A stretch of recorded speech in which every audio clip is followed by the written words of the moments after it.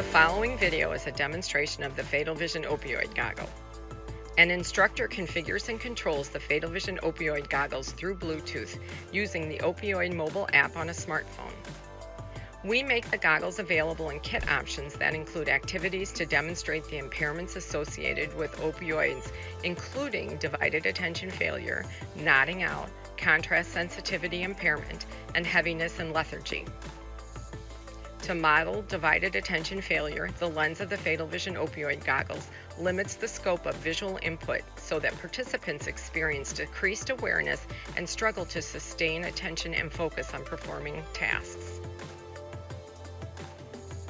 The opioid goggles model the impairment of nodding out by blacking out the lens halfway and then entirely for extended periods.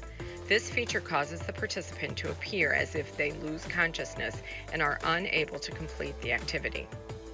To model contrast sensitivity impairment, the goggle has a gradient film on the lens.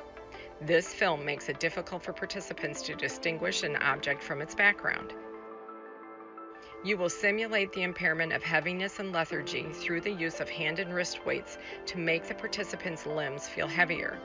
The weights model a physical sluggishness in performing the various activities. Be sure to view our specific activity demonstration videos for the Fatal Vision Opioid Goggles.